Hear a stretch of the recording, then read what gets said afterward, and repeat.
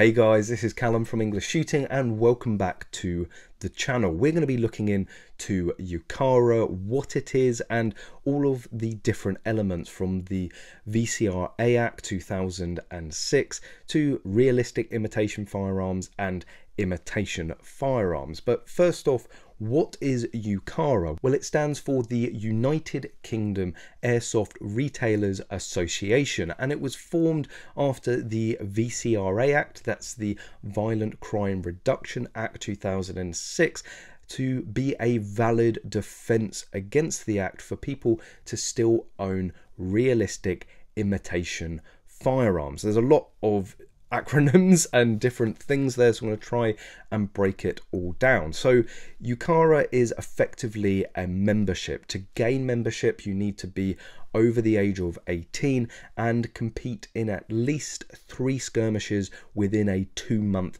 period. And once you've got your UKARA number, you can then go to an airsoft shop and buy any realistic imitation firearm. And there are 2 phrases here in terms of the guns. You have imitation firearms and realistic imitation firearms. An imitation firearm is something that imitates the function of a gun. This can be something as silly as a Nerf gun. A Nerf gun is considered an imitation firearm. This is why you also have two-tone guns or brightly colored guns, because again, they're imitating a firearm but not looking like one. They're not realistic. So realistic imitation firearms are something that could be mistaken as a real gun, and within the VCRA Act, the government, the Home Office, were concerned that if people were able to freely get hold of realistic imitation firearms, that they would be used in crime, so that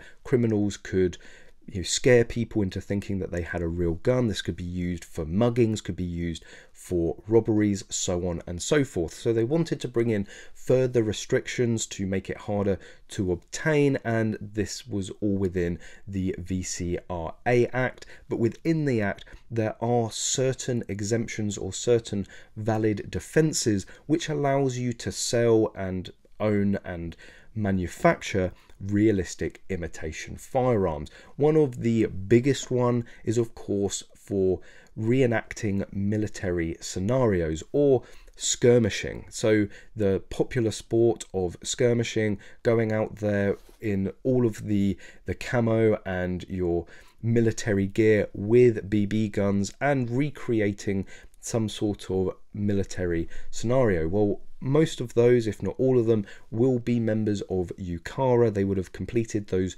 3 skirmishes and would be able to go out and buy a realistic imitation firearm. Of course, if you're trying to reenact a military scenario within the bushes or within the jungle, whatever, and you've got a brightly pink or green colored gun, you're gonna stick out. So to be able to do that realistically, you're gonna need a gun that's fitting in terms of color and also be realistic. There are other defenses as well in terms of museums or theatrical performances, but the main one that you're going to be interested in terms of going out there and actually shooting and enjoying the guns are going to be these military scenarios or reenactments.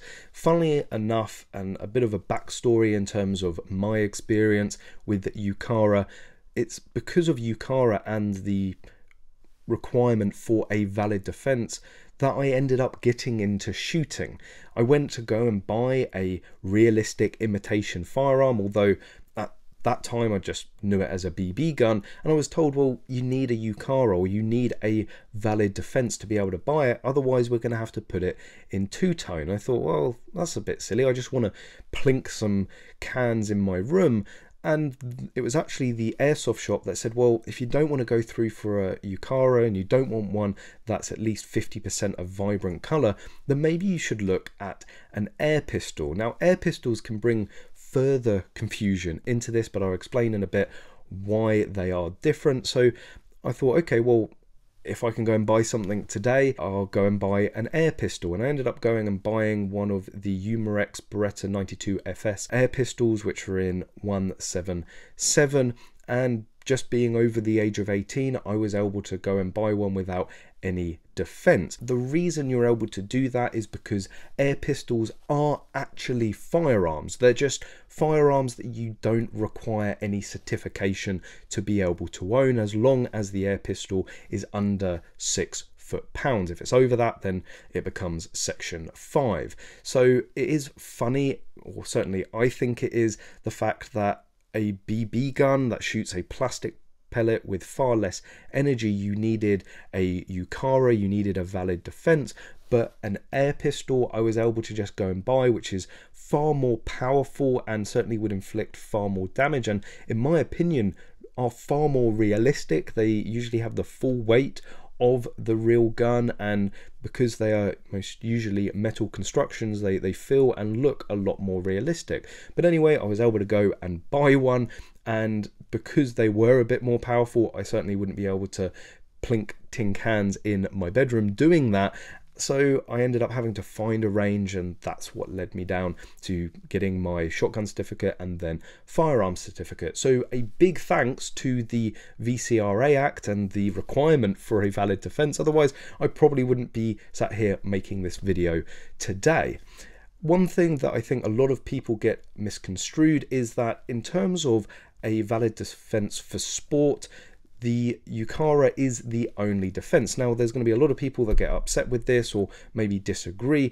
However, the people that are in the know, that are closest to the lawmakers and to the industry, have come out and said that actually taking part in Action Air and IPSC discipline would be a valid defense, because ultimately if you are found in possession of a realistic imitation firearm and you get dragged to court in front of a judge, the judge is going to ask, well, why did you have it? And when you say, well, Action Air, which is an internationally recognized sporting discipline, he's going to know straight away that the reason you have it is not criminal. And ultimately, in the spirit of the law, the VCRA Act was to stop criminal activity, and the judge is going to instantly look and go, well, no, this is for a lawful and legal sport, something that's actually quite sensible, and therefore gives a valid defense. This person had no intention of using this gun criminally, so there's going to be no further action. But the UK PSA and other individuals are working